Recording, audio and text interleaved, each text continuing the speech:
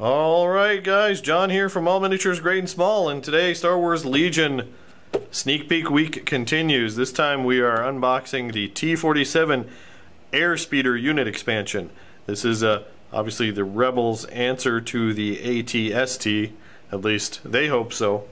This is one of the most iconic Star Wars spaceships there is, and it's really cool to get it in miniature form, so I was very excited to get it. The only thing that would have made me happier was if they had an X-Wing expansion, so here's hoping. I would love to see it in this scale. So this box retails, I believe, for $30 US, so it's a little bit less than the AT-ST, so obviously it's smaller, but it is one airspeeder. You also get a unit card, 5 upgrade cards, tokens, and obviously the rule sheet. I like on the back it does give you a scale comparison between a guy and the ship itself, which is cool. So let's pop this open and take a look. Again, it has the tray just like the AT-ST.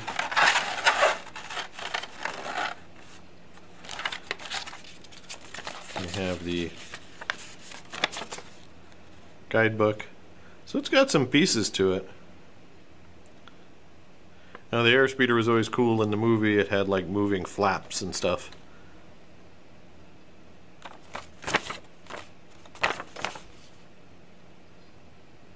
So assembly is very basic, unlike the AT-ST, which was both sides of the page.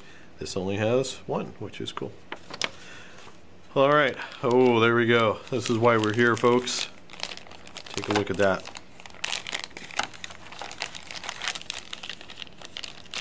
I had a little, when I was younger and Star Wars had come out, I had a little die-cast model of the snowspeeder. Probably a little bit smaller than this. Anyone remember those? I had that toy forever. Oh boy, this thing is really nice. It's really detailed.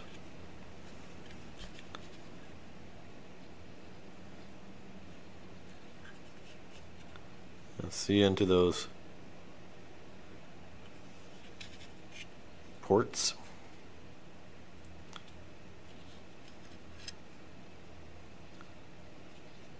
Laser cannon detail. No clear cockpit, but I'm kind of glad. At this scale and for gaming purposes, this is what I like. The underside is detailed as well, very nice.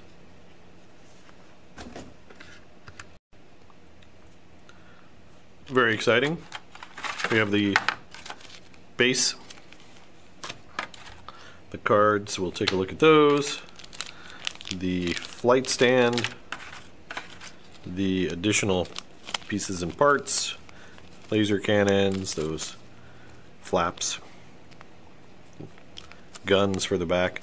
Looks like this has a couple of gun options, but we'll take a look at the cards to see that.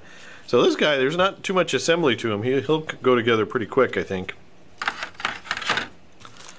Now let's take a look at these cards, see what we get. Sadly, I haven't played a game yet, so I can't give you an opinion or anything yet on the abilities of this in game, or how good it is, or we want to stay away from it. So we've got the T-47 Airspeeder. Oh, it's 175 points, so that's comparable to the AT-ST. Cheaper, but probably much more flimsy. And then we have cards.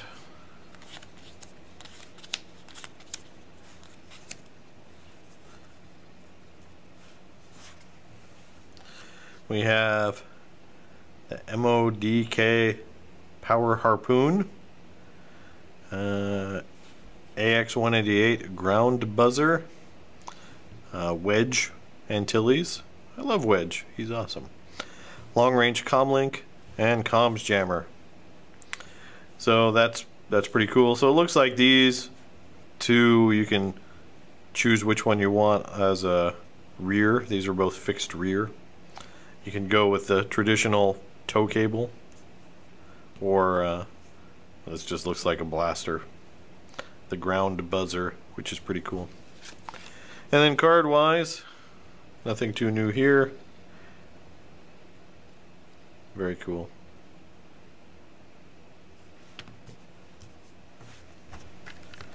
Snow Speeder assembled. This build was very easy. There wasn't too much to building this model.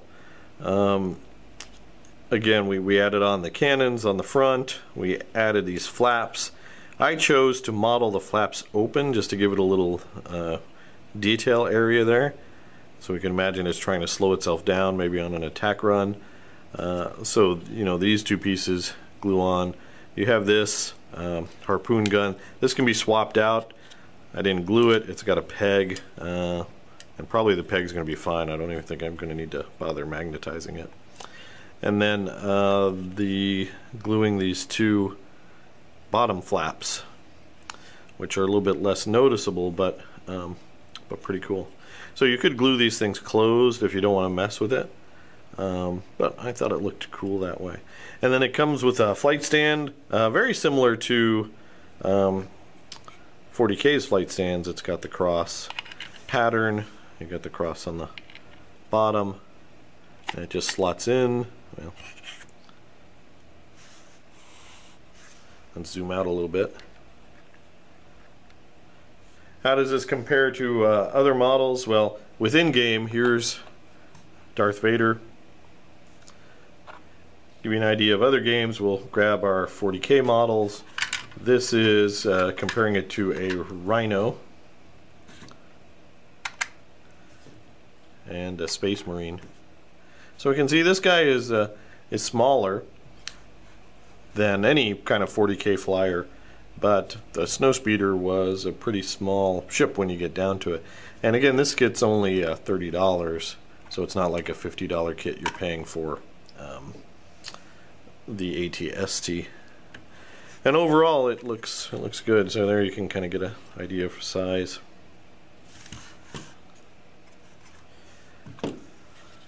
Overall, very pleased. If there's any hints for building, just make sure that your gun barrels aren't warped before you glue them on. Do test fitting, and you really have to push them down to get them all the way back.